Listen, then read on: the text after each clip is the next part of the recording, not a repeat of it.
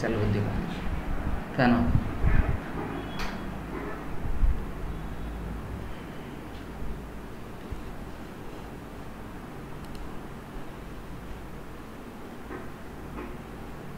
All of you good evening.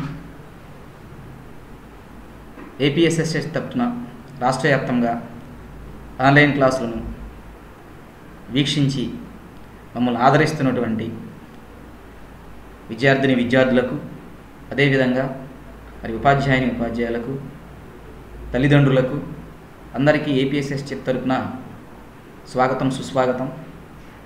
మరి అదేవిధంగా నిన్న ప్రొడక్షన్ అండ్ ఎంప్లాయ్మెంట్ అనే టాపిక్లో పార్ట్ 1 కంప్లీట్ చేసుకోవడం జరిగింది. ఈరోజు పార్ట్ 2లో మరి ప్రొడక్షన్ అండ్ ఎంప్లాయ్మెంట్కి సంబంధించి ఎంప్లాయ్మెంట్ ఆపర్చునిటీస్ అనేవి ఇండియాలో ఏ విధంగా గవర్నమెంట్ అనేది ప్రొవైడ్ చేస్తూ ఉంది అనే అంశాల గురించి, అది రూరల్లో ఏ విధంగా గవర్నమెంట్ ఎంప్లాయ్మెంట్ని ప్రొవైడ్ చేస్తుంది, అదేవిధంగా అర్బన్ ఏరియాలో గవర్నమెంట్ అనేది ఎలా ఎంప్లాయ్మెంట్ ప్రొవైడ్ చేస్తూ ఉంది, ఏ యాక్టివిటీస్ అనేవి గవర్నమెంట్ ఎంప్లాయ్మెంట్ ఇంక్రీజ్ చేయడానికి చేపట్టడం జరుగుతూ ఉంది అనే అంశాల గురించి, మరి అదేవిధంగా జీడిపిలో మరి ప్రైమరీ సెక్టార్, సెకండరీ సెక్టార్, అదేవిధంగా టెరిటరీ సెక్టార్, మరి వాటి యొక్క రోల్ అనేది ఏ విధంగా ఉంది, భారతదేశంలో మరి ఎంతమంది ఆర్గనైజ్డ్ మరియు అనార్గనైజ్డ్ సెక్టార్లో ఆధారపడి ఉన్నారు అనే అంశాల గురించి మనం ఈరోజు క్లాస్లో మనం అందరం కూడా తెలుసుకోబోతూ ఉన్నాం. ఎస్టర్డే క్లాస్ను మరి ఒకసారి మనం కనుక చూసుకున్నట్లయితే,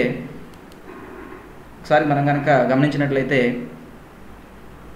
భారతదేశంలో ఎన్ని రంగాలు అనేవి ఉన్నాయి, how many sectors Indian economy system? Three sectors. One is the primary sector, and second one is the industrial sector, third one is the tertiary sector, as well as primary sector also divided into 4 parts, and industrial sector also divided into 4 parts, and tertiary sector also divided into parts. But ఈరోజు మనం మరి production and employment ఈ క్లాస్లో మరి employment the working life in India, మరి భారతదేశంలో ఉపాధి అవకాశాలు ఏ విధంగా ఉన్నాయి, జీవన ప్రమాణాలు ఏ విధంగా ఉన్నాయి, జీవన స్థితిగతులు ఏ విధంగా ఉన్న అంశాల గురించి మనం ఈరోజు చూస్తాం. The GDP has a close relation with the total number of working people in the country. Think how. మరి భారతదేశంలో పనిచేసేటువంటి ప్రజలతో జీడిపి అనేది సంబంధం అనేది కలిగి ఉంది.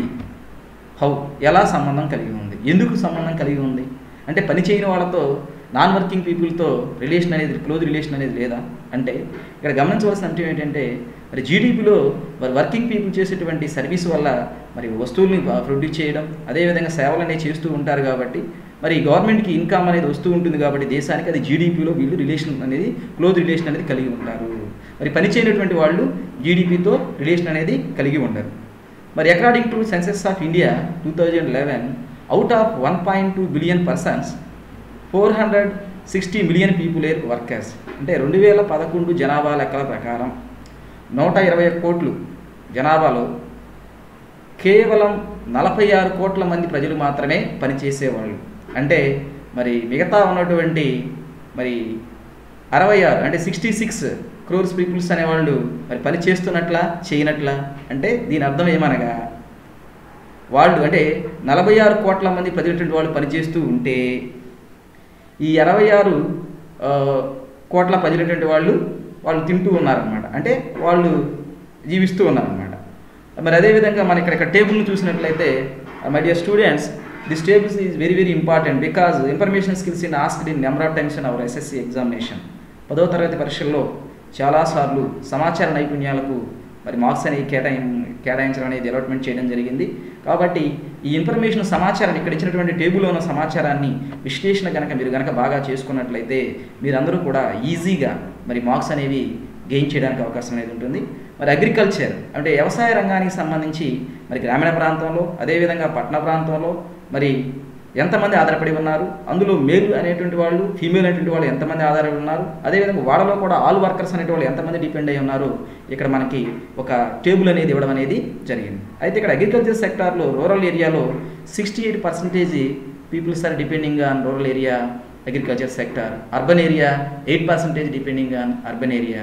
Male 47%, but female 69% people are depending on agriculture. All workers are depending on 53%. But industry, 17% rural area depending people, urban area 34% depending, male 34%, female 16%. All workers are 22%. Here last service sector rural area depending people 15%, urban area servicing sector depending 58%, males depending on 19%, female depending on 15%, all workers are depending on 25%. But we are easily ఎగ్జామ్స్లో మనం ఈ tables ద్వారా ఇచ్చే information skills ద్వారా ఈ సమాచారాన్ని మనకి విశ్లేషణ చేసే సామర్థ్యం కనుక వచ్చినట్లయితే 4 మార్క్స్కి ఇవ్వడం జరుగుతుంది. 4 మార్క్స్ అనేవి మనం గెయిన్ చేయడానికి అవకాశం అనేది ఉంటుంది. అక్కడ ఎగ్జామ్స్ అనేటువంటి స్ట్రక్చర్ అనేది ఎలా ఉంటుందనగా how to questioning in this table, rural people mostly depending on which sector అని అడగడం జరుగుతుంది. అదేవిధంగా urban people mostly depending on which sector, అంటే రూరల్ పీపుల్లో ఎక్కువగా ఏ రంగం మీద ఆధారపడి ఉన్నారు అంటే 68%, అంటే 68%తో వ్యవసాయ రంగం మీద ఆధారపడి ఉన్నారు. అదేవిధంగా పట్టణ ప్రాంతాల్లో అయితే ఎక్కువ మంది సర్వీస్ సెక్టార్లో ఆధారపడి ఉండటం అనేది జరుగుతూ ఉంది. అంటే ఈ సమాచారాన్ని ఇట్లా విశ్లేషణ చేస్తూ ఉన్నప్పుడు ఈ విధంగా మనకి ప్రశ్నలు అడగటం అనేది జరుగుతూ ఉంటుందన్నమాట. మరి అదేవిధంగా మరి females are mostly depending on which sector, females are depending on mostly which sector అని కూడా మరి అడగటం అనేది జరుగుతుంది. అప్పుడు మహిళలు అనేటువంటి వాళ్ళు ఎక్కువగా ఏ రంగం మీద ఆధారపడి ఉన్నారు అని తెలుగులో మనకి అట్లా అడుగుతూ ఉంటుంది. అయితే mostly depending on agriculture sector, ఎందుకంటే females are depending on 69%, as well as industry 16%, service sector very less 15%. Females depending on which sector is very less, service sector is very less because 15%.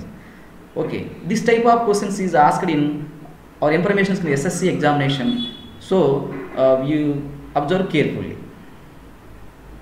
Observations: there has been a change in the share of the 3 sectors in GDP. Yes, మనం కనుక పైన ఉన్నటువంటి పట్టికను కనుక table కనుక పరిశీలించినట్లయితే ఏ similar shift has not taken place in employment, అంటే ప్రజలటువంటి వాళ్ళు పీపుల్స్ అనేటి వాళ్ళు change to the one sector to another sector for employment. Agriculture sector continues to be the largest employer even now because not enough jobs. మరి అదేవిధంగా were created in the industry and service sector, అంటే వ్యవసాయ రంగం అనేది ఇంకా మరి ఉపాధిని కల్పించడంలో అతిపెద్ద రంగంగానే ఉంది. కానీ ఎందుకని అలా ఉండడానికి గల కారణం ఏంటంటే మరి పరిశ్రమల రంగంలోనూ అదేవిధంగా సర్వీస్ సెక్టార్స్లో జాబ్స్ అనేవి అనుకున్నంతగా పెరగలేదన్నమాట. మరి even though production of industrial goods went up by more than 9 times after independence, మరి పరిశ్రమల రంగం అనేది వస్తువుల తయారీలో 9 రెట్లనే పెరిగాయి. కానీ but employment went up only by 3 times, మరి ఉపాధి అవకాశాలు మాత్రం ఉద్యోగ అవకాశాలు మాత్రం 3 రెట్లు మాత్రమే పెరగడం అనేది జరిగింది.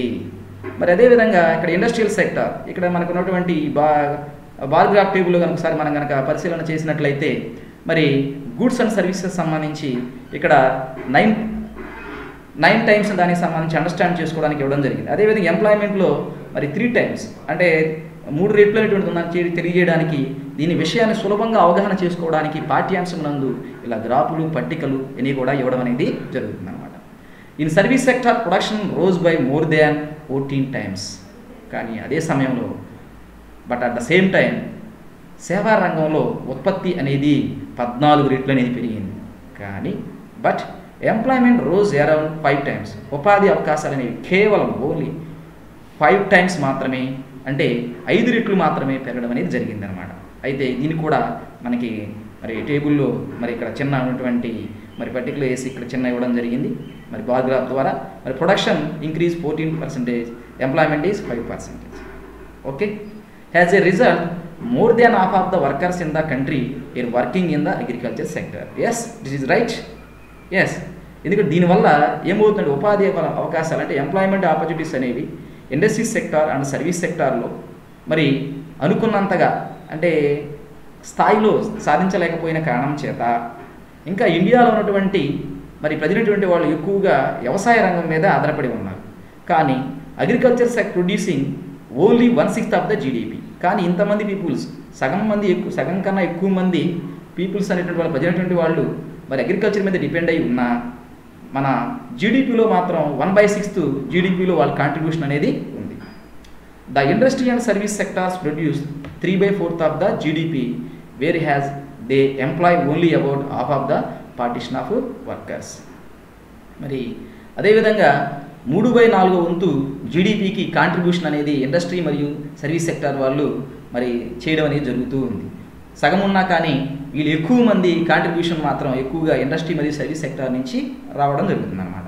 దీన్ని మీకు ఇక్కడ ఉన్నటువంటి మరి గ్రాఫ్లో ద్వారా, ఇక్కడ ఉన్నటువంటి పట్టికల ద్వారా మరి ఇక్కడ ఇవ్వడం జరిగింది. GDP 75%, GDP employment 50%, but GDP is more.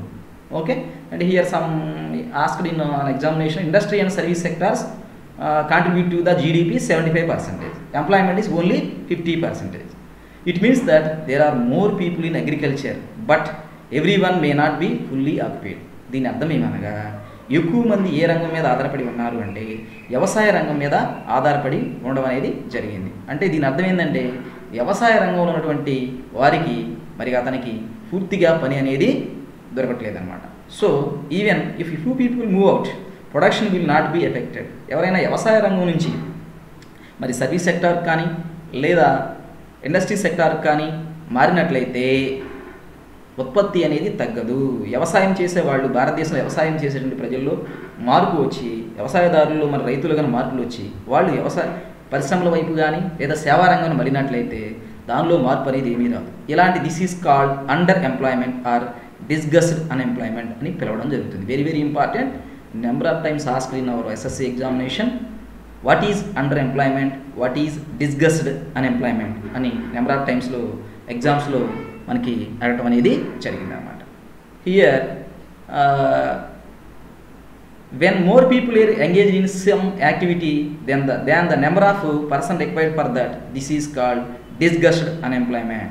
అంటే ఇక్కడ ఏంటంటే ఒకే పనిని ఎక్కువ మంది చేసినట్లయితే కానీ అవసరానికి మించి ఉండడం జరిగింది. వ్యవసాయ రంగంలో మరి పనికి కావాల్సిన వాళ్ళకన్నా ఎక్కువ మంది ఉండడం అనేది జరిగిందనమాట. ఇలాంటి దాన్ని ఏమని పిలుస్తారంటే డిస్గస్డ్ అన్ఎంప్లాయ్మెంట్ లేదా తెలుగులో ప్రచ్ఛన్న నిరుద్యోగం అని కూడా పిలవడం జరుగుతుంది అనమాట. Example, an agriculture field requires 3 laborers, but people engaged in this activity is 6, then this unemployment for 3 laborers is called disgusted unemployment. అంటే ఒక పనిని చేయడానికి వ్యవసాయ పనుల్లో ఇక్కడ మీరు చూసినట్లయితే ముగ్గురే వేస్తామని ఇక్కడ చూసారా, ఇక్కడ నాటు వేస్తున్నారు చూసారా, కానీ ముగ్గురే చేయవలసిన పనిని 6 అనేటువంటి వాళ్ళు వ్యవసాయ రంగంలో చేస్తూ ఉన్నారు. అంటే మిగతా 3 అనేవాళ్ళు సర్ప్లస్ కదా, మిగులు కదా, అవునా కదా. ఇలాంటి వాళ్ళని దీన్ని ఏమని పిలుస్తారు అనగా డిస్గస్డ్ అన్ఎంప్లాయ్మెంట్ అని చెప్పని పిలవడం జరుగుతుంది.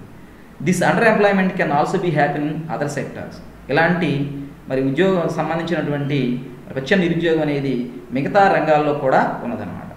సెక్టోరియల్ షేర్స్ ఆఫ్ ఎంప్లాయ్మెంట్, మరి వృత్తిపరమైనటువంటి ఉపాధులకు సంబంధించి ఒకసారి 1972, 1973, 2009, 2010 అంటే 37 ఇయర్స్ గ్యాప్లో మరి సెక్టార్స్లో అంటే ప్రైమరీ మరియు ఇండస్ట్రీ సర్వీస్ సెక్టార్లో వచ్చినటువంటి మార్పులను కనుక మనం ఒక్కసారి కనుక గమనించినట్లయితే మరి agriculture sector depending on 1972, 73 74% as well as 2009, 2010 53% of peoples are depending on agriculture sector. But agriculture sector depending peoples are day by day decrease in our India.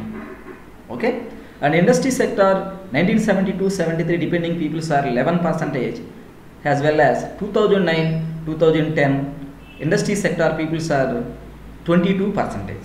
Okay, only 11% increase. How much percentage increase in 1972, 73 to 2009, 2010 industry sector depending people? Only 11% increase. And also last sector, service sector, 1972, 73 15% of people depending on service sector. 2009, 2010 depending on service sector peoples are rose to 25%. అంటే 15% నుంచి 25% సేవా రంగంలో పెరగడం అనేది జరిగింది. మరి sectorial shares of GDP, మరి జీడిపిలో వీళ్ళ యొక్క కాంట్రిబ్యూషన్ అనేది ఎలా ఉందో ఒకసారి మనం చూద్దాం. 1972, 1973లో మరి more contribution to agriculture sector 43%, but 2009, 2010 service sector more contribution to the 57%. Okay, here agriculture sector 17% in 2009-2010, and 2009-2010 less contribution sector is agriculture sector. Okay, as well as 1972-73 industrial sector 22%, just 4% increase, 26% of people depending on industry sector. Which service sector has grown? All service sector activities are not growing equally well. ఇక్కడ service sector అనేది పెరిగింది, కానీ ఇక్కడ గమనించవలసిన అంశం ఏమిటంటే సేవా రంగంలో అనేక అంశాలు అనేవి ఉన్నాయి. సమానంగా సేవా రంగంలో ఉన్నటువంటి అంశాలన్నిటి కూడా పెరగలేదు. Okay, at one end there are limited number of services that employ highly skilled and educated workers. అంటే దీనిలో మనం సేవా రంగం మీద ఆధారపడిన వాళ్ళు బాగా నైపుణ్యం, హైలీ క్వాలిఫైడ్, ఎక్కువ నైపుణ్యం ఉన్న వాళ్ళు మాత్రం మంచి ఉద్యోగాలు అనేటువంటి వాళ్ళు సేవా రంగంలో సంపాదించడం జరిగింది. నైపుణ్యం లేనటువంటి వాళ్ళు మంచి ఉద్యోగాలు లభించలేదన్నమాట. ఇది నైపుణ్యం ఉన్నటువంటి వాళ్ళు డాక్టర్స్ గాను, అదేవిధంగా మరి ఆర్మీ, పోలీస్, అదేవిధంగా టీచర్స్గా, మరి ఉపాధ్యాయులుగా, మరి మాలాగా ఉపాధ్యాయులుగా అవ్వడం అనేది జరిగిందన్నమాట. At the others there are a very large number of workers engaged in services such as. ఇంకా మనం చూసినట్లయితే సేవా రంగంలో చాలామంది ఆధారపడి ఉన్నారు. సంఖ్య అనేది సేవా రంగంలో ఆధారపడే వారి సంఖ్య చాలా ఎక్కువగా ఉందన్నమాట. వాళ్ళు మనం చూసినట్లయితే షాప్ కీపర్స్, ఇక్కడ మరి కొట్లు అమ్ముకున్నటువంటి వాళ్ళు, మరి రిపేర్ పర్సన్స్, మరి రిపేర్ చేసేటువంటి వాళ్ళు, సైకిల్ రిపేర్ చేసేవాళ్ళు కావచ్చు, మోటార్ వెహికల్స్ రిపేర్ చేసేవాళ్ళు కావచ్చు, మరి కారు రిపేర్ చేసేవాళ్ళు కావచ్చు, అదేవిధంగా ట్రాన్స్పోర్ట్ పర్సన్స్, మరి రవాణా సాధనాలకు సంబంధించిన ఒక సాధనం నుంచి ట్రాన్స్పోర్ట్ పర్సన్స్ మీన్స్ ఆటో వాళ్ళ and rickshaw. These people barely manage to earn A living. అంటే వీళ్ళు బతకడానికి మరి చాలా కష్టపడుతూ ఉన్నారు. They do not have alternative opportunities for work. వాళ్ళు ఈ పని వదిలిపెట్టి వెళ్ళేటువంటి అవకాశం అనేది లేదు, ఎందుకంటే వారికి వేరే పని అనేది లభించదు కాబట్టి వాళ్ళకి ఆ పనితోనే వాళ్ళ జీవన విధానాన్ని కొనసాగిస్తూ ఉన్నారు. Hence only A part of this sector is growing in importance. ఏది ఏమైనా కానీ సెక్టార్ అనేది దానికి సంబంధించి అన్ని రంగాల్లో పెరగాలి. ఇక్కడ మన very important organised and unorganised sector employment in India. అంటే భారతదేశంలో మరో ముఖ్యమైనటువంటి అంశం, చాలాసార్లు ఈ ఆర్గనైజ్డ్ ఆర్గనైజ్ సెక్టర్ గురించి ఎంబర్ టైమ్స్ ఎగ్జామ్స్ అడగడం జరిగింది. వ్యవస్థీకృత రంగానికి అవ్యవస్థీకృత రంగానికి మధ్య గల తేడా ఏంటి అంటే స్పష్టంగా చెప్పవాలంటే ప్రభుత్వ ఉద్యోగానికి ప్రైవేటు ఉద్యోగానికి మధ్య ఉన్నటువంటి తేడాలు ఏమిటి అనేటువంటి దాని గురించి ఇప్పుడు మనం తెలుసుకోబోతూ ఉన్నాం అన్నమాట. Here 92% of workers in India are found in unorganized sector and only 8% of fine workers in the organized sector. అంటే ఇక్కడ అన్ఆర్గనైజ్డ్ సెక్టార్లో very important number of times ఈ పర్సంటేజ్ అడగడం జరిగింది. 92% అవ్యవస్థీకృత రంగంలో ఆధారపడి ఉన్నారు. కేవలం 8% మాత్రమే వ్యవస్థీకృత రంగంలో ఆధారపడి ఉన్నారు. ది మోస్ట్ ఇంపార్టెంట్ హియర్ మనం చూసినట్లయితే but only 8% of organised sector workers contributed to 50% of the production of goods and services. కేవలం 100లో 8 మంది మాత్రమే మన జీడిపిలో 50% మరి సంబంధించి ప్రొడ్యూషన్ అండ్ గూడ్స్ అండ్ సర్వీసెస్ చేస్తూ ఉన్నారనమాట. ఇక్కడ మీరు చూసినట్లయితే ఈ యొక్క పై డయాగ్రామ్లో మరి ఇట్లా ఒక్కోసారి గ్యాప్ ఇచ్చి 92% అన్ఆర్గనైజ్డ్ సెక్టార్ వర్కర్స్, మరి ఇక్కడ ఆర్గనైజ్డ్ సెక్టార్ వర్కర్స్ డాష్ అని చెప్పి ఇచ్చినప్పుడు మీరు కంపల్సరీ 8% అని చెప్పి ఐడెంటిఫికేషన్ మనం చేయాలన్నమాట. మరి అదేవిధంగా ఇక్కడ 50% organised sector production and same as well as 50 organised sector production అంటే equal, GDP is equal. Sectors of economy organised sector peoples depending peoples are 92% as well as 88%. Unorganized sector 92%. The contribution of organized and unorganized sectors are organized sectors employment is 8%, gross domestic product is 50%, unorganized sector 92% employment as well as gross domestic product is 50%. Okay, here I told you a small story. We understand very well. ఒక చిన్న కథ అంటే ఒక case study లాంటి ఒక చిన్న కథను మీకు ఇప్పుడు నేను చెప్పబోతా ఉన్నాను. Narasimha works in a government office. Narasimha అనేటువంటి ఆయన ఒక చిన్న ప్రభుత్వ ఉద్యోగిగా అతను పనిచేస్తూ ఉన్నాడనమాట. అతను he attended he's office from 9:30 to 5:30. 5:30 p.m. uses his motorbike to travel from house to house office which is about 5 kilometers. అతను ఆఫీస్కి ఉదయం 9:30 గంటలకి వెళ్ళి మరలా సాయంత్రం 5:30 గంటలకు తిరిగి రావడం జరుగుతుంది. అతను ఆఫీస్కి వెళ్ళడానికి ఒక మోటార్ బైక్ని ఉపయోగించడం జరుగుతుంది. అతని ఇంటి దగ్గర నుంచి అతని ఆఫీస్కి 5 కిలోమీటర్ల దూరం అనేది ఉంది. అతనికి ఈ గెట్స్ హిజ్ శాలరీ రెగ్యులర్లీ, అతనికి క్రమం తప్పకుండా శాలరీ ప్రతి నెల రావడం అనేది జరుగుతూ ఉంటుంది. At the end of every month deposit in his bank account, ప్రతి నెల చివర అతని బ్యాంక్ అకౌంట్ ఖాతాలో మరి అతని జీతం అనేది జమ అవుతూ ఉంటుంది. ఎడిషనల్ టు ద శాలరీ, ఇక అతనికి కూడా జీతం రావడం జరుగుతుంది. ఈ also gets provident fund as for the rules laid down by the government, అతనికి పిఎఫ్లో కూడా సౌకర్యం అనేది కలిగి ఉన్నాడు. ఈ also gets medical and other allowances, అతనికి ఇంకా మరి ఆరోగ్య సమస్యలు వచ్చినప్పుడు వైద్య సదుపాయాలు, ఇంకా ఇతర అలవెన్స్లు, హెచ్ఆర్ఏ ఇలాంటి మరి అలవెన్స్లు కలిగి ఉన్నాడు. Narasimha does not go to office on Sundays, అతను నరసింహ ఆదివారం రోజు ఆఫీస్కు వెళ్ళడు. This is a paid holiday. Okay, అతనికి సెలవు పెట్టిన అతనికి జీతం అనేది ఇవ్వడం అనేది జరుగుతుంది. When he joined work he was given an appointment letter stating all the terms and conditions of work. అయితే ఎప్పుడైతే అతను ఉద్యోగంలో చేరినప్పుడు మరి నియామక పత్రం ద్వారా అతను ఉద్యోగానికి సంబంధించినటువంటి రూల్స్ అండ్ రెగ్యులేషన్ షరతుల మీద సంతకం చేసి అతను ఉద్యోగంలో చేరడం అనేది జరిగిందనమాట. మరి ఆర్గనైజ్డ్ సెక్టార్లో ఉన్నటువంటి బెనిఫిట్స్ అనేవి ఎలా ఉంటాయో ఒకసారి మరి ఆ కథ ద్వారా మనం చూసుకోవడం జరిగింది. మరి terms of employment or regular అంటే దీనికి సంబంధించి ఏంటంటే ఈ ఉద్యోగం అనేది ఏంటంటే పర్మనెంట్ ఉద్యోగం అన్నమాట, శాశ్వత ఉద్యోగం. పీపుల్ హ్యావ్ ఎస్యూర్డ్ వర్క్, ఎందుకంటే అతనికి పని అనేది ఖచ్చితంగా లభిస్తూ ఉంటుంది, హామీ. They are registered by the government, అతను ప్రభుత్వం వద్ద నమోదు చేసుకోవడం జరిగింది. It has some formal process and procedures, అతను కొన్ని మరి విధి విధానాలన్నీ కూడా విధానాల ద్వారా ఉంటుందన్నమాట. వర్కర్స్ ఎంజాయ్ జాబ్ సెక్యూరిటీ, ఎవరైతే ఆర్గనైజ్డ్ సెక్టార్లో వ్యవస్థీకృత రంగంలో ఉంటారో వాళ్ళందరూ కూడా మరి జాబ్కి సంబంధించినటువంటి రక్షణ అనేది కలిగి ఉండడం అనేది జరుగుతుందన్నమాట. They work only for a fixed number of hours, కొంత సమయం మాత్రమే, ప్రభుత్వం కేటాయించిన సమయం వరకు మాత్రమే పని చేయడం అనేది జరుగుతూ ఉంటుంది. If they work more they have to be paid over time. In case over time కనుక వాళ్ళు కనుక పనిచేసినట్లయితే వాళ్ళకి సంబంధించి ఎక్స్ట్రా శాలరీ కూడా, జీతం కూడా ఇవ్వడం అనేది జరుగుతుంది. They get paid leave, payment during holidays, provident fund ETC. అయితే దే గెట్ పెయిడ్ లీవ్, వాళ్ళకి మరి సెలవుతో కూడినటువంటి వేతనం లభిస్తుంది. అదేవిధంగా సెలవుల్లో కూడా మరి అతనికి జీతం రావడం జరుగుతుంది. మరి ప్రావిడెంట్ ఫండ్ సంబంధించి కూడా అతనికి రావడం జరుగుతుంది.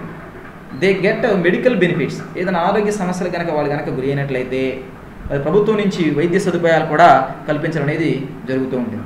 The employer has to ensure facilities like drinking water and safe working environment, మరి అన్నీ కూడా వాళ్ళకి మంచి సౌకర్యాల్లో మరి మంచి తాగునీరు సౌకర్యం, అదేవిధంగా మంచి పరిసరాల్లో వాళ్ళు ఉద్యోగాన్ని చేస్తూ ఉంటారు. One they retire they get pension, వాళ్ళు ఎప్పుడైతే పదవి విరమణ చేస్తారో వాళ్ళకి మరి ప్రభుత్వం నుంచి పెన్షన్ అనేది వాళ్ళందరూ కూడా పొందడం అనేది జరుగుతుందన్నమాట. People who work in the government are with companies are large establishment air all in the organised sector, అంటే ఎవరైతే పెద్ద పెద్ద పరిశ్రమల్లో మరి పెద్ద పెద్ద కంపెనీల్లో పనిచేస్తారో వాళ్ళు కూడా ఆర్గనైజ్డ్ సెక్టార్ కిందకి రావడం జరుగుతుంది. మరి ఈ కంపెనీలు కనుక మన ఎగ్జాంపుల్ మనం కనుక చూసుకున్నట్లయితే ఇప్పుడు మరి టాటా కంపెనీ, అదేవిధంగా రిలయన్స్ కంపెనీ, మరి ఇన్ఫోసిస్ కంపెనీ, ఇలాంటి పెద్ద పెద్ద కంపెనీల్లో పనిచేసే వాళ్ళందరూ కూడా మరి ఆర్గనైజ్డ్ సెక్టార్ కింద వీళ్ళు రావడం జరుగుతుంది అన్నమాట. ఇప్పుడు ఎగ్జాంపుల్స్ ఫర్ ఆర్గనైజ్డ్ సెక్టర్, ఇక్కడ మనం చూసినట్లయితే వ్యవస్థీకృత రంగానికి సంబంధించి ఇక్కడ మీరు టేబుల్లో చూసినట్లయితే మరి కంపెనీస్లో పెద్ద పెద్ద బహుళజాతి మల్టీనేషనల్ కంపెనీస్ అన్నమాట. ఈ మల్టీనేషనల్స్ కంపెనీస్లో కూడా గవర్నమెంట్కి సంబంధించి మరి people work in the government are with companies are all in the organised sector, మరి ప్రభుత్వ రంగంలో ఉన్నటువంటి కూడా దీని కింద రావడం జరుగుతుంది. ఇక్కడ already we are listen one interesting story. మన another interesting story, Rajeshwari. She is a construction worker, she is poor. Okay, ఈమె she construction worker. She goes to 7 AM to 7 PM, 8 to 10 kilometers by bus. అంటే ప్రతిరోజు ఈమె పనికి ఉదయం 7 గంటలకు వెళ్ళి సాయంత్రం 7 గంటలకు ఇంటికి వస్తుంది. 8 నుంచి 10 కిలోమీటర్ల లోపు ఉన్న బస్సులో వెళ్ళి ఆమె వెళ్ళడం జరుగుతుంది. మరి lunch break in 1 PM to 3 PM. Only ఈమెకు లంచ్ బ్రేక్ మాత్రమే ఉంటుంది. అంటే 1 గంట దగ్గర నుంచి 2 గంటల మధ్యలో మాత్రమే లంచ్ బ్రేక్ అనేది ఇవ్వడం జరుగుతుంది. కానీ during the month work 10 to 12 days A month, అంటే ప్రతి నెలలో ఈమెకు కేవలం 10 నుంచి 12 రోజులు మాత్రమే పని అనేది కల్పించడం అనేది పని అనేది దొరుకుతుంది అనమాట. కానీ but everyday wages ₹50 per day. ప్రతిరోజు ఈమెకు ₹150 అనేది వేజ్ అనేది కూల్ అనేది ఇవ్వడం అనేది జరుగుతుంది అనమాట. More work from February to June. ఈమెకి ఎక్కువగా పని కొన్ని నెలల్లో మాత్రమే ఉంటుంది అనమాట. అది ఎప్పుడంటే ఫిబ్రవరి నుంచి జూన్ నెలకు మాత్రమే ఈమెకు ఎక్కువ పని అనేది లభిస్తూ ఉంటుంది. కానీ but July to January is unseasonal. కానీ జూలై నుంచి జనవరి నెల మధ్యలో ఆమె పని చేయాలని ఉన్నా ఆమె పని అనేది లభించదు అనమాట. అంటే unseasonal. A member of a self help group. Rajeshwari is a member of self help group. ఈమె స్వయం సహాయక సంఘాల్లో సభ్యురాలుగా ఈమె ఉండడం అనేది జరిగింది. మరి ఈమె అనుకోకుండా ఏమన్నా పెద్ద ప్రమాదం జరిగినా, అనుకోకుండా ఏమన్నా పనిచేస్తూ ఉన్నప్పుడు ఇంకేమైనా జరిగి ఈమె చనిపోయినా, అంటే comprehension if any death are major injury. ఈమెకి కాంప్రహెన్షన్ అంటే కొంత నష్టపరిహారం అనేది ప్రభుత్వం నుంచి ఇవ్వడం అనేది రావడం జరుగుతుంది. No help for treatment. వైద్య సదుపాయాలకు మెడికల్ ట్రీట్మెంట్కి సంబంధించి ఎలాంటి ట్రీట్మెంట్ అనేది ఉండదు. కానీ Rajeshwari is working under Mason. Every Mason have 6 to 10 workers under each Mason. Okay, this is the story of unorganised sector story. Okay, we are go unorganized sector problems, unorganized sector conditions. What is conditions? Small and scattered units. చిన్న తరహా పరిశ్రమలు అనేవి కలిగి ఉంటాయి. Out side the control of the గవర్నమెంట్కి నియంత్రణలో ఉండవు, పరిధిలో ఉండవు. Rules and regulations are not follow. ఇక్కడ రూల్స్ అండ్ రెగ్యులేషన్స్ అనేవి మరి ఇలాంటివి ఏమి కూడా ఫాలో కాదు. లో పేమెంట్స్. ఇక్కడ తక్కువ జీతాలు, అంటే ఎక్కువ పని చేయించుకొని తక్కువ జీతాలు ఇవ్వడం జరుగుతుంది. అదేవిధంగా ఇర్రెగ్యులర్ జాబ్స్. ఇర్రెగ్యులర్గా వీళ్ళ మరి ఉద్యోగాలు అనేవి కూడా స్థిరత్వం అనేది ఉండదు. ఎందుకంటే ఆర్గనైజ్డ్ సెక్టార్లో మనం చూసినట్లయితే ఉద్యోగ స్థిరత్వం అనేది ఉంది. కానీ ఇక్కడ మాత్రం ఉద్యోగ స్థిరత్వం అనేది లేదు. ఎందుకంటే ఇప్పుడు మనం కనుక చూసినట్లయితే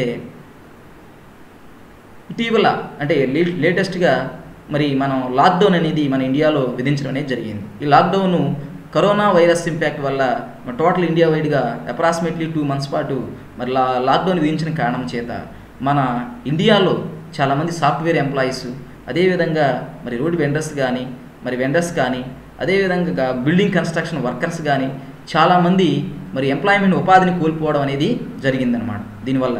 అది ఎగ్జాంపుల్స్గా మనం కనుక చూసుకున్నట్లయితే no provision for over time చేస్తే మరి అక్కడ కనుక మరి ఆర్గనైజ్డ్ సెక్టార్లో మనం కనుక చూసామంటే ఓవర్ టైం కనుక చేసినట్లయితే వాళ్ళకి ఎక్స్ట్రా పేమెంట్ ఇవ్వడం అనేది జరుగుతుంది. కానీ ఇక్కడ సెలవులు కనుక పెయిడ్ లీవ్ అనేది ఇక్కడ ఉండదు. Holidays, leave due to sickness, ఏదైనా కానీ సెలవులు కానీ అలాంటివి ఏమీ ఉండవు. మరి ఒకవేళ అనారోగ్య పాలైనా కానీ ఆ పనికి వెళ్ళిన రోజు మాత్రమే శాలరీ అనేది, జీతం అనేది ఇవ్వడం జరుగుతుంది, వేజెస్ అనేది ఇవ్వడం జరుగుతుంది. మిగతా రోజుల్లో ఇవ్వరు. కానీ no job security. Okay, if less work during some seasons. మరి ఒక్కోసారి కొన్ని ఋతువుల్లో మరి కొన్ని కాలాలు తక్కువ పని అనేది ఉంటుంది. Some people may be asked to leave. కొంతమంది వెళ్ళిపోమని మరి యజమాని కూడా చెప్పడానికి కూడా అవకాశం అనేది ఉంది. Work is depending on the VIMS of the employer are changes in the market situation. అంటే మార్కెట్ పరిస్థితులను బట్టి మరి అక్కడ ఉన్నటువంటి మానసిక స్థితిని బట్టి, అక్కడ ఉన్నటువంటి మేనేజర్ మానసిక స్థితిని బట్టి పని అనేది ఆధారపడి ఉంటుందన్నమాట. ఇప్పుడు example for unorganised sector, this is the work building construction. Here women's working in processing unit work. The unorganized sector includes large number of self-employees. అంటే అవస్థికృత రంగంలో కలిగిన వాళ్ళు చాలామంది స్వయం ఉపాధిని కలిగి ఉంటారు. Almost of the workers are self employed. Maximum ఎక్కువ మంది వాళ్ళు స్వయం ఉపాధిని కలిగి ఉంటారు అన్నమాట.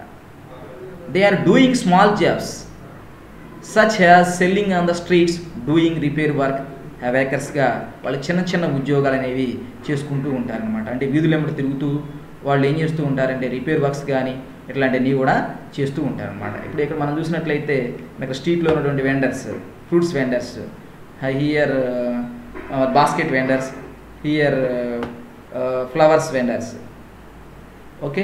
Similarly farmers are largely self employed and also here labourers has and when they require. అయితే యాక్చువల్గా ఏంటంటే వాళ్ళకు కూడా రైతులు అనేటువంటి వాళ్ళు స్వయం ఉపాధి కలిగి ఉండి వాళ్ళే పని చేసుకుంటూ అవసరమైనప్పుడు మాత్రమే వాళ్ళు కూలీలు అనేటువంటి వాళ్ళని పిలవడం అనేది జరుగుతుంది అనమాట. Employment opportunities in the organised sector have been expanding very slowly.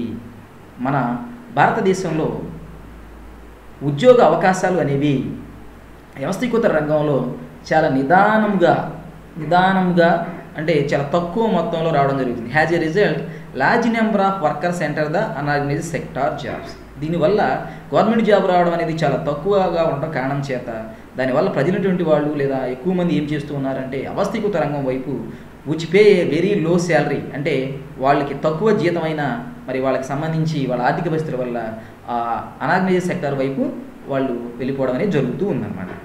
మరి ఇక్కడ మనం చూసినట్లయితే వాళ్ళు కొంచెం పెయింటర్స్, ఇక్కడ మీరు పెయింట్ చేస్తున్న వాళ్ళు, ఇక ప్లంబర్స్, మరి repair persons and other doing add jobs are in unorganised sector. మరి కష్టమైనటువంటి జాబ్స్ని వాళ్ళకి మరి ఇంట్లో ఉన్న ఆర్థిక పరిస్థితుల వల్ల వాళ్ళందరూ కూడా అన్ఆర్గనైజ్డ్ సెక్టార్లో ఉండడం అనేది జరుగుతుంది. వీళ్ళందరూ కూడా మరి మొన్న కోవిడ్-19 పాండమిక్ అప్పుడు వీళ్ళందరూ కూడా మరి ఎంప్లాయ్మెంట్ అనేది ఉపాధి అనేది కోల్పోవడం జరిగింది.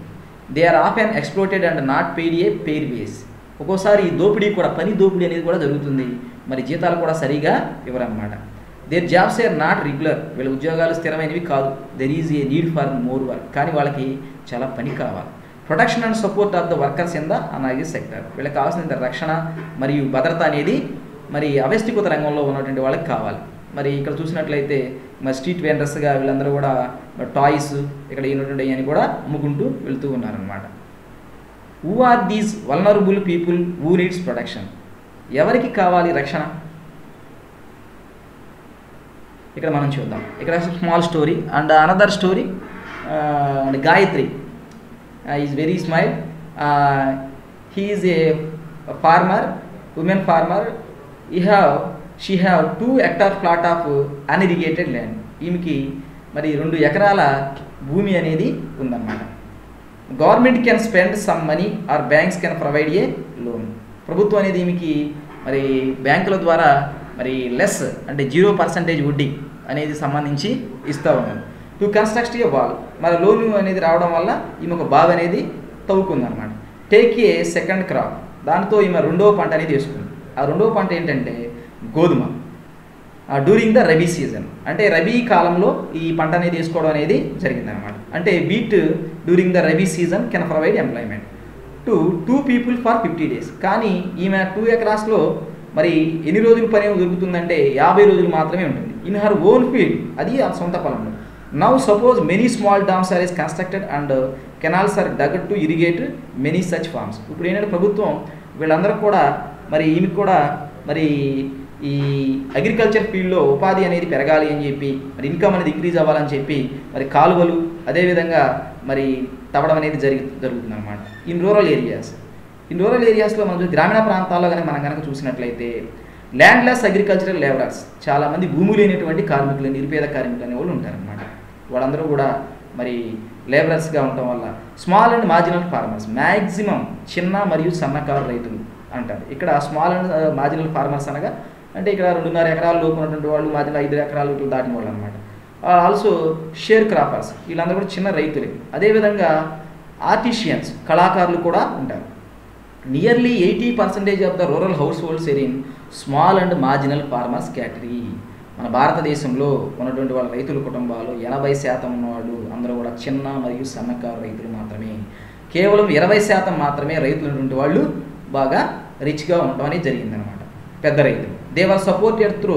వాళ్ళకి ఏమి కావాలి, వాళ్ళు డెవలప్మెంట్ అవ్వడానికి ఏమి కావాలి అంటే they want timely delivery of seeds.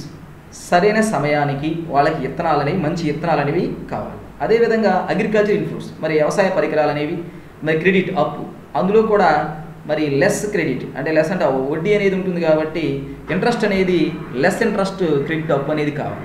అదేవిధంగా స్టోరేజ్ ఫెసిలిటీస్, అంటే వాళ్ళు పండించినటువంటి పంటని మరి గిట్టుబాటు ధర అంటే మినిమం సపోర్ట్ ప్రైస్ వచ్చేంత వరకు వాళ్ళు దాచుకోవడానికి కూడా మరి మార్కెటింగ్ లాగా గిడ్డంగులు అనేవి కావాలి. అదేవిధంగా మార్కెటింగ్ అవుట్లెట్స్, అదేవిధంగా మంచి మార్కెటింగ్, వాళ్ళు అమ్ముకోవడానికి కూడా మంచి మార్కెటింగ్ ఫెసిలిటీస్ అనేవి కూడా వాళ్ళకి కావాలి. as well as in the urban areas unorganized sector comprises workers in small scale industries. అదే పట్టణ ప్రాంతాల్లో అయితే అవ్యవస్థీకృత రంగంలో పనిచేస్తున్న వాళ్ళు ఎక్కువ మంది చిన్న తరహా పరిశ్రమల్లో పనిచేస్తూ ఉంటారు. క్యాజువల్ వర్కర్స్ ఇన్ కన్స్ట్రక్షన్, ఎక్కువగా వాళ్ళందరూ కూడా భవన నిర్మాణ పరిశ్రమల్లో వాళ్ళు పనిచేయడం జరుగుతుంది. అదేవిధంగా ట్రేడ్ అండ్ ట్రాన్స్పోర్ట్లో కూడా వాళ్ళు పనిచేస్తారు అన్నమాట. People who needs production in urban areas, మరి అర్బన్ ఏరియాస్లో రక్షణ అనేది ఎవరికి కావాలి, మరి ఏ ప్రజలకి ఎవరికి కావాలి అంటే ద స్ట్రీట్ వెండర్స్, వీధులు ఎంపటి తిరిగి అమ్ముకుంటూ ఉంటారు చూసారా, వాళ్ళకి అనేది ఇవ్వాలి. మరి హెడ్ లోడ్ వర్కర్స్ అంటే బరువులు మోసేటువంటి వాళ్ళు కొంతమంది ఉంటారు, తల మీద ఇవన్నీ కూడా మరి చేసేటువంటి వాళ్ళు. అదేవిధంగా గార్మెంట్ మేకర్స్, అదేవిధంగా ర్యాక్ పికర్స్ అంటే వీధులు ఎంబడి తిరిగి వస్తువులన్నింటినీ కూడా సేకరిస్తూ ఉంటారు అన్నమాట. అదేవిధంగా స్మాల్ స్కేల్ ఇండస్ట్రీస్ అంటే చిన్న తరహా పరిశ్రమల్లో పనిచేసే వాళ్ళందరూ కూడా అవసరం అన్నమాట. They are supported through support for procuring raw material and marketing output, వీళ్ళందరూ కనుక సపోర్టింగ్ చేయాలన్నమాట. అదేవిధంగా majority of the workers from scheduled caste అంటే ఎక్కువ మంది పనిచేసేవాళ్ళు భారతదేశంలో scheduled caste and tribes and backward communities are in the unorganised sector. ఎక్కువ మంది అవస్థీకృత రంగంలో ఉన్నవారు ఎవరనగా షెడ్యూల్డ్ క్యాస్ట్, ట్రైబ్స్ మరియు అదేవిధంగా బ్యాక్వర్డ్ క్లాస్కు సంబంధించిన వాళ్ళందరూ కూడా ఉండడం అనేది జరిగిందనమాట. The condition of the women from these communities is much వరస్, మరి మహిళలకి మరి ఎలా ఉంటుందంటే చాలా తక్కువగా మరి చూడటం అనేది జరుగుతుంది. Besides getting the irregular and లో పెయిడ్ వర్క్, వీళ్ళు పనికి వెళ్ళినా కానీ వీళ్ళకి పనికి సంబంధించిన తగ్గనటువంటి వేతనం అనేది ఇవ్వరు. These workers also face social discrimination, మరి సామాజిక వివక్షత అంటే సరైన సమాజంలో సరైన గౌరవం కూడా వీళ్ళకు లభించదన్నమాట. మరి ఇక్కడ మనం ఇక్కడ టేబుల్ కనుక మనం చూసుకున్నట్లయితే కాంట్రిబ్యూషన్ ఆర్గనైజ్డ్ అండ్ అనార్గనైజ్డ్ సెక్టార్స్లో మనం చూసినట్లయితే ఆర్గనైజ్డ్ సెక్టార్ ఎంప్లాయ్మెంట్ 8%, మరి gross domestic product 50%, unorganised sector 92%, gross domestic product is 50%. What are your observation from the above table, మరి మనం ఏమి గమనించాం ఆ టేబుల్లో, ఏం గమనించాం?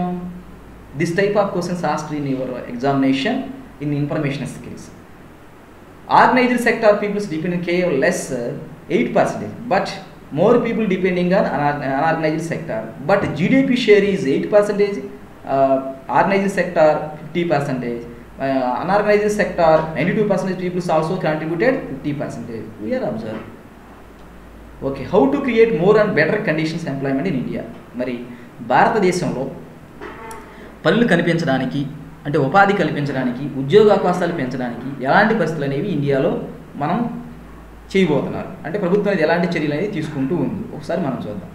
Take the case of Gayatri which you read in the text book. మన టెక్స్ట్ బుక్లో గాయత్రి గురించి ఒక స్టోరీ అనేది ఇవ్వడం జరిగింది.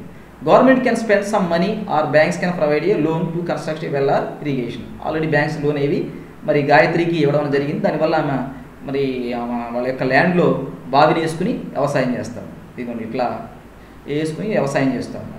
Many small DOMS to be constructed and canals that to be irrigated forms.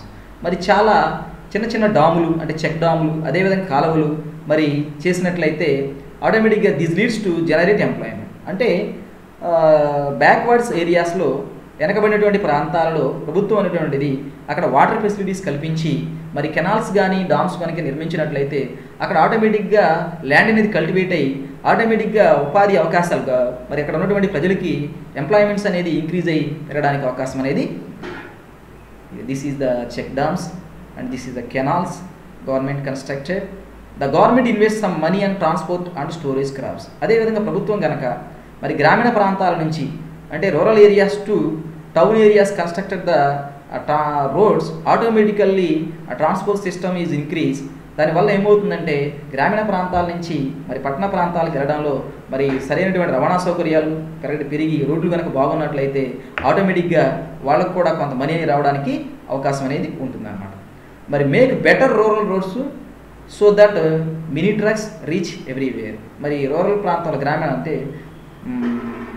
గ్రామీణ ప్రాంతాల్లో గనక మరి మంచి రోడ్లు కనుక వేసినట్లయితే మినీ ట్రక్స్ అనేవి అక్కడికి సులభంగా ఇక్కడ వెళ్ళడానికి అవకాశం ఉంటుంది. This activity can provide employment not only to farmers but also to people in transport and trade sectors. ఇలా కనుక ప్రభుత్వం కనుక చేసినట్లయితే రైతులకి మేలు చేసిన వాళ్ళు అవుతారు. అది but at the same time మరి employment also provided for the transport and trade sectors, అంటే రవాణా మరియు అంటే మనకి ఉన్నటువంటి చిన్న చిన్న మినీ లారీలు కావచ్చు, ఆటోమేటిక్ ఆటోలు కావచ్చు, అదేవిధంగా ట్రాక్టర్స్కి సంబంధించి వాళ్ళకు కూడా కొంత ఎంప్లాయ్మెంట్ కల్పించిన వాళ్ళు అవుతారు. This is the road and rural area. Automatic ఈ cheap agriculture credit to the farmers for farming, ఎందుకంటే రైతులకి మరి బయట కనుక వాళ్ళు కనుక వెళ్ళినట్లయితే మరి మనీ ఇంట్రెస్ట్ దగ్గరికి వెళ్ళినట్లయితే మోర్ ఇంట్రెస్ట్ అనేది ఉంటుంది.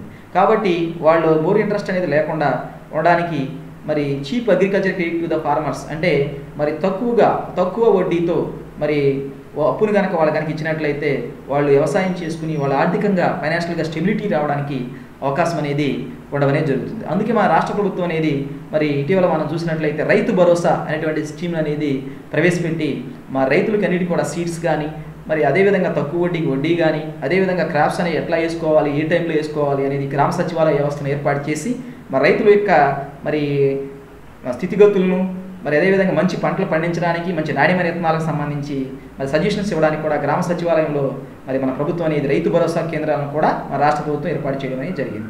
ఓసారి ఏమిటంటే మనకి కాంటెంపరీ ఇష్యూస్, సోషల్ స్టడీస్లో ఇష్యూస్లో కాంటెంపరీ ఇష్యూస్ కింద కూడా మరి గవర్నమెంట్ అనేది రైతుల యొక్క ఎకనామిక్ సిస్టాన్ని ఇంక్రీజ్ చేయడానికి ఏ పథకాలను ప్రవేశపెడుతుంది అని కూడా అడగడానికి అవకాశం అనేది ఉంటుందన్నమాట. అలాంటప్పుడు మనం మన AP government introduced for farmers Rythu Bharosa scheme.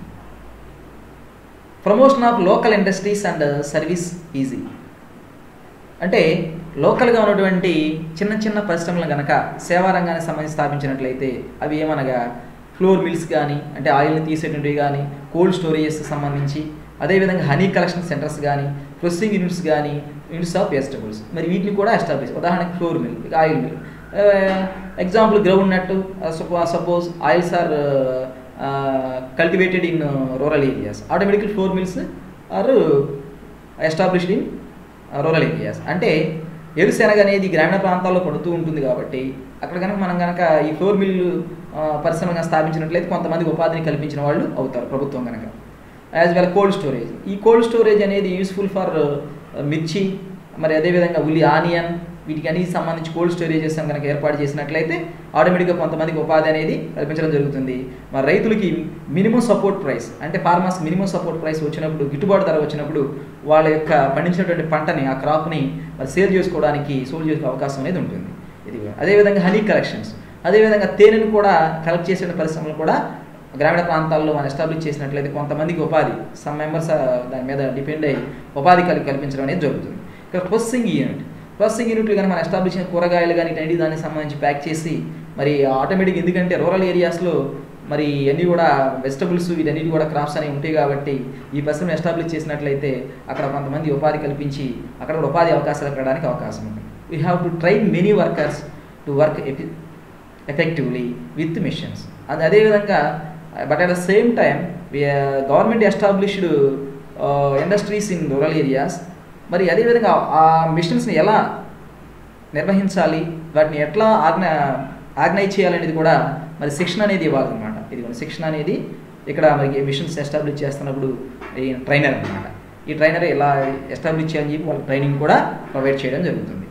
We should invest in many industries in both rural and semi urban areas, అదేవిధంగా మరి గ్రామీణ ప్రాంతాల్లో అదేవిధంగా మరి పట్టణ ప్రాంతాల్లో కూడా వీటిని ఎస్టాబ్లిష్ చేయడం జరుగుతుంది. So that we are able to produce many more goods and service. దీనివల్ల ఏం జరుగుతుందంటే వస్తువుల ఉత్పత్తి పెరుగుతుంది, అదేవిధంగా సేవారంగం పెరుగుతుంది, ఉపాధి అవకాశాలు కూడా మరి ప్రజలకు పెరగడం అనేది జరుగుతుంది అన్నమాట. ఇదిగో ఇట్లా establish machines. Okay, last end of this lesson. This is the most important. We are comparative. ఇక్కడ 2 pie graphs. 1972 share of the different sectors in gross domestic product. In your examination, you write examination. This type of questions asked in number of times in our SSC public examination also, and FA and SA examinations. We got very easy. We are understand the pie diagram content. We are easily get good marks. Okay, no hard work. Just listen and carefully study to the pie graph. What are the subsectors in service sector? You are asked. What are the subsectors in service sector? మీరు కింద చాటింగ్లో రాయగలిగితే రాయండి. మీరు చూస్తూ ఉన్నారు కదా, live చూస్తున్నటువంటి వాళ్ళు ఆ చాటింగ్లో what are the sub sectors in service sector, service సెక్టార్లో ఉన్నటువంటి సబ్ సెక్టార్స్ అనేటువంటి ఏమి ఉన్నాయి, అంటే దానికి అనుబంధంగా ఉన్నటువంటి రంగాలు ఏంటి అని చెప్పని మనకు అడగడం జరిగింది. ఇక్కడ మీరు కనుక చూసినట్లయితే ఈ 3 కలర్స్లో ఉన్నటువంటి ఇవన్నీ కూడా ఏమిటి, ఇప్పుడు 1 is trade, hotels, transport and communication, and second one finance, insurance and real estate, okay, and community and social and personal services. Okay, yesterday I told you this lesson, and second question we got one more. Which subsectors provide major share of GDP in service sector? ఇక్కడ sub సెక్టార్లో major share అనేది ఏ sub sector ఇవ్వడం జరుగుతుంది అని చెప్పి అడగడం జరిగింది.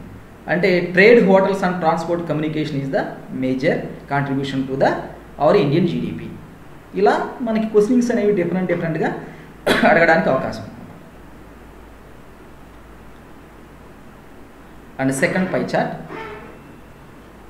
first of all read observably, carefully. First of all open your textbooks and see graph 3, sectoral shares of employment. Observe carefully. Okay, are you ready? Okay, I ask question. Which subsectors provide major share of employment in 2009-2010? 2009-2010 సంవత్సరంలో ఏ sub సెక్టార్లో ఎక్కువగా ఉపాధి అవకాశాలు అనేవి కల్పించడం జరిగినది అని ఇక్కడ అడగడం జరిగింది. ఇక్కడ వాట్ ఈస్ ద ఆన్సర్, దాని యొక్క ఆన్సర్ ఏమిటి, ఎక్కువ ఉపాధి అనేది ఏ రంగంలో కల్పించారు, agriculture sector. Okay, agriculture sector is the answer.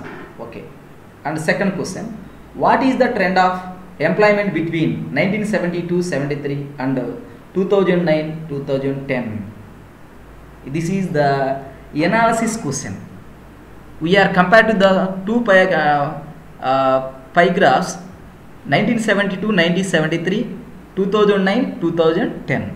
We are clearly studying 1972, 73, 2009, 2010 మధ్యలో ఇక్కడ ఉపాధి అవకాశాలు అనేవి ఎలా ఉన్నాయి అనేది మనం ఇక్కడ రాయాలి. ఏం రాయాలి, what right here, you right 1972-1973 agriculture sector depending on more people but 74%, but 2009-2010 agriculture depending on 53%. Okay, but agriculture depending on peoples are in India decrease and service sector of peoples are depending on India increase. Service and industrial sector depending on people are increase. ఈ both ఈ 2 answers అనేవి మనము రాయాలి. Okay, ఈ విధంగా మీరు కనుక పాఠ్యాంశాన్ని చదువుతూ ఉన్నప్పుడు అక్కడ టేబుల్స్ ఉన్నటువంటి వాటిలో ప్రశ్నలు ఏ విధంగా అడుగుతారని చేసినట్లయితే మీరు ఫుల్ మార్క్స్ అనేవి తెచ్చుకోవడానికి అవకాశంగా ఉన్నారు. అదేవిధంగా నెక్స్ట్ చివరిగా లాస్ట్ ఇన్ఫర్మేషన్ స్కిల్ దీనికి సంబంధించి, okay, service and industries sector దానికి సంబంధించి టేబుల్ అనేది ఇక్కడ ఇవ్వడం అనేది జరిగింది. ఇక్కడ మనం కనుక చూసినట్లయితే agriculture sector which area people are most depending అని Oscar question. which area people are most depending? rural area. Okay, females are mostly less depending sector. which sector depending? 15%. which sector depending? 15%. that sector is service sector. Okay, here urban people mostly depending on which sector in asked in examination? service sector is most depending. Okay, these are this type of questions in asked in examinations. So thank you very much for నాకు ఇంత మంచి అవకాశాన్ని కల్పించినటువంటి మా ఏపీఎస్ఎస్టీఎఫ్ రాష్ట్ర కార్యదర్శికి కూడా పేరున ధన్యవాదాలు తెలియజేస్తూ ఇంతటితో నేను ముగిస్తూ ఉన్నాను.